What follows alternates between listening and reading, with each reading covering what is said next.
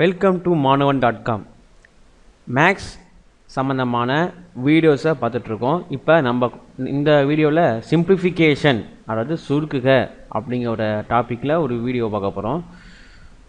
So இந்த simplification சம்பந்தமான videos shortcuts அதுக்கான ஃபார்முலாஸ் எல்லாமே வாய்ப்பாடு எல்லாமே நம்ம போன வீடியோவில் பார்த்துட்டு வந்துட்ருக்கோம். இப்போ இந்த சிம்பிளிஃபிகேஷன்ஸ் என்ற டாப்பிக்கில் இப்போ ஒரு சம் பார்க்க போகிறோம். So X by Y equal to 6/5 எனில் X square plus Y square by X square minus Y square மதிப்பு காண்க அப்படின்னு ஒரு கொஷின். இது டிஎன்பிஎஸ்சி விஏஓ 2012 கேட்கப்பட்ட ஒரு கேள்வி. ஸோ ஆப்ஷன் கொடுத்துருக்காங்க, ஏபிசிடின்னு கொடுத்துருக்காங்க.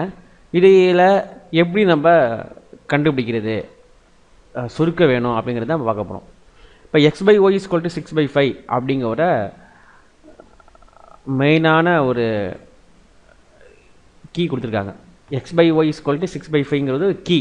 ஸோ இதை வச்சுக்கிட்டு X square plus Y square by X square minus Y ஸ்கொயருங்கிற ஃபார்மேட்டுக்கு நம்ம கண்டுபிடிக்க போகிறோம். பொதுவாக இந்த சம் இது மேலே வந்துச்சு, இதே மெத்தடில் வந்துச்சுன்னா சில பேர் என்ன சொல்லுவாங்க அப்படின்னா X square plus Y square equal to X plus Y X minus Y. So இந்த ஃபார்முலாவில் நீங்கள் கொண்டு வந்து பார்க்கலாம் அப்படின்னு சொல்லுவாங்க. இந்த மெத்தடில் போட்டு ஈஸியாக கொண்டு வந்துடலாம் அப்படின்னு சொல்லுவாங்க. புரியுதா உங்களுக்கு? ஸோ ஆனால் நான் உங்களுக்கு ஈஸியான ஷார்ட்கட் சொல்லித்தரேன்.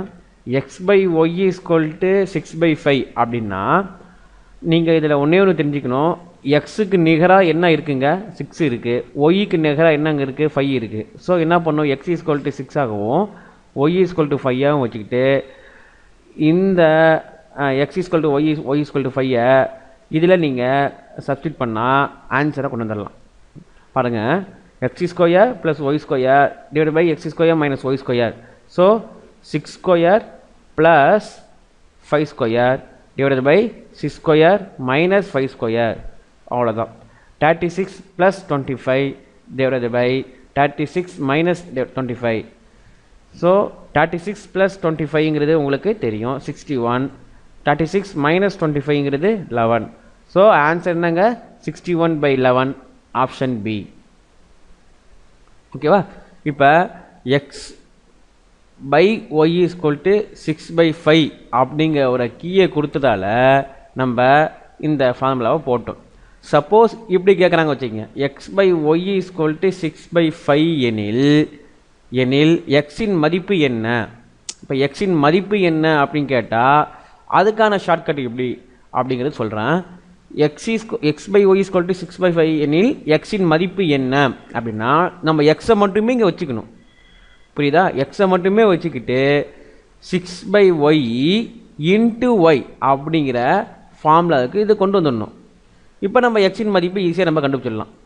அப்படி இல்லையா, நம்மளுக்கு ஃபஸ்ட்டு எக்ஸின் மதிப்பு கண்டுபிடிக்கணும் அப்படின்னா ஒய்யோட மதிப்பை ஃபஸ்ட்டு தெரிஞ்சுக்கணும், அதுக்கப்புறமா எக்ஸோட மதிப்பு தெரிய வரும். இப்படியும் நீங்கள் எழுதலாம். ஸோ இதே போல் வீடியோஸ் நான் நெக்ஸ்ட்டு உங்களுக்கு சொல்கிறேன். நம்ம ஃபஸ்ட்டு பார்த்த கணக்குக்கும் இதுக்கும் வித்தியாசம் இருக்குது. ஏ square plus B square equal to 117. AB equal to 54 எனில் ஏ plus B by A minus B மதிப்பு காண்க. ஸோ இதுவும் பழைய நம்ம ஃபஸ்ட்டு பார்த்த கணக்கு போட தான். இதுவும் ஒரு சேம் மெத்தட் தான். ஆனால் இதில் என்ன கேட்டிருக்காங்க அப்படின்னா ஏ plus B A minus பியோடைய value கேட்டிருக்காங்க. இதோட மதிப்பு என்ன அப்படின்னு கேட்டிருக்காங்க. ஸோ நம்மளுக்கு இதில் என்ன கீயாக இருக்கும் அப்படின்னா ஏ square plus B square equal to 117 ஆகும், ஏபி ஈக்குவல் டு 54ங்கிறது நம்மளுக்கு ஒரு கீ அப்படின்னு நம்ம சொல்லலாம். ஸோ இப்போ நம்ம என்ன பண்ணோம், ஏ square plus B square equal to 117, AB equal to 54. இப்போ நான் என்ன சொல்ல போகிறேன் அப்படின்னா first A square A plus B whole ஸ்கொயருக்கு நம்மளுக்கு ஃபார்முலா ஃபஸ்ட்டு தெரியணும். இது உங்களுக்கு தெரியும். ஏ plus B whole square formula ஏ square plus B square plus 2ab. புரியுதா? இப்போ அதே போல் ஏ மைனஸ் பி ஹோல் ஸ்கொயருக்கு என்ன ஃபார்முலா அப்படின்னா ஏ square plus B square minus 2ab. இப்போ a minus b whole square is equal to a square plus b square minus 2ab. So இது வரைக்கும் இந்த ஃபார்முலா நம்மளுக்கு தெரியும். இப்போ என்ன பண்ண போகிறேன், a square plus b squareக்கான value நம்மளுக்கு தெரியும். a square plus b squareக்கான value நம்மளுக்கு தெரியும். என்ன இது வேல்யூ இங்கே பாருங்கள், a square plus b squareக்கான value 117. புரியுதா? அதே போல் abக்கான வேல்யூ நம்மளுக்கு தெரியும். என்ன வேல்யூ இதோ தெரியும். ஏபிக்கான வேல்யூ என்ன இருக்குது, 54. ஸோ இந்த வேல்யூ எல்லாமே இதில் சப்மிட் பண்ணுங்கள். இப்போ பாருங்கள், a + b whole square, a + b whole square formula நம்மளுக்கு தெரியும். a square + b square + 2ab. So a square + b ஸ்கொயருக்கான value வந்து 117 ப்ளஸ் ஏபிக்கான வேல்யூ 54. அவ்வளோதான். இப்போ இது ரெண்டுத்தையும் நீங்கள் ஆட் பண்ணுங்கள். ஆட் பண்ணால் என்ன வருது அப்படின்னா 117 ப்ளஸ் 108. ஸோ என்னது 225. So a + b whole square value 225 அப்படின்னா ஏபிக்கான வேல்யூ a + bக்கான வேல்யூ என்னவாக இருக்கும், கண்டிப்பாக 15 இருக்கும். ஏன்னா இந்த ஸ்கொயர் இருக்குது பார்த்தீங்களா, இந்த ஸ்கொயரை வந்து நான் இந்த பக்கம் கொண்டு வரும்போது ரூட் ஆகிட்டு, ஸோ ரூட் ஆஃப் 225 அப்படின்னா அதோடைய பெர்ஃபெக்ட் ஸ்கொயர் வந்து 15. 15உடைய பெர்ஃபெக்ட் ஸ்கொயர் தான் ரூட் ஆஃப் 225. ஸோ நான் 15 ஸ்கொயராக அதாவது 225 வந்து சுருக்கும்போது 15 ஃபார்மேஷன் ஆகுது. புரியுதா? இப்போ a + b உடைய value 15. So a + b value நான் கண்டுபிடிச்சிட்டேன்.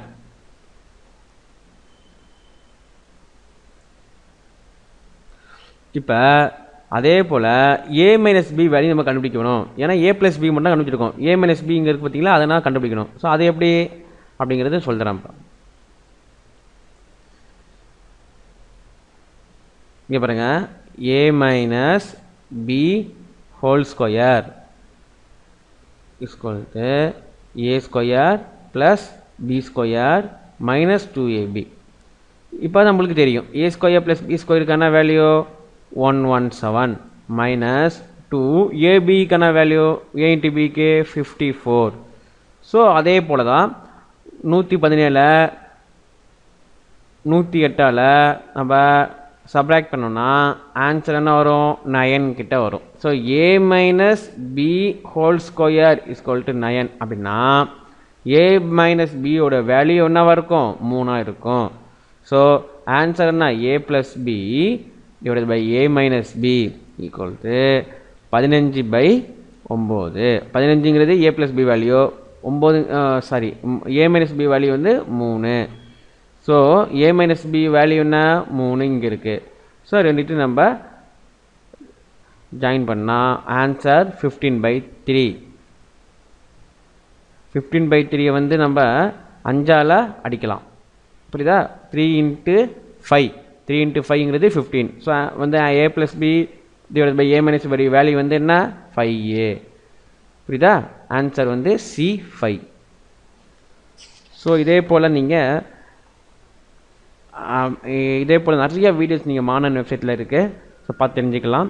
இதுவும் ரொம்ப முக்கியமான ஒரு கணக்கு, டிஎன்பிஎஸ்சியில் கேட்கப்பட்ட ஒரு கேள்வி. இதே போல் நிறையா ஒரே ஃபார்முலா ஒரே மெத்தடாக நீங்கள் நிறைய சம்ஸை நீங்கள் ப்ராக்டிஸ் பண்ணிங்கன்னா உங்களுக்கு இன்னும் ஈஸியாக புரியும். ஸோ நம்ம நெக்ஸ்ட்டு சிம்பிளிஃபிகேஷன் மெத்தட் வந்து நம்ம நெக்ஸ்ட் வீடியோவில் பார்ப்போம். தேங்க்யூ.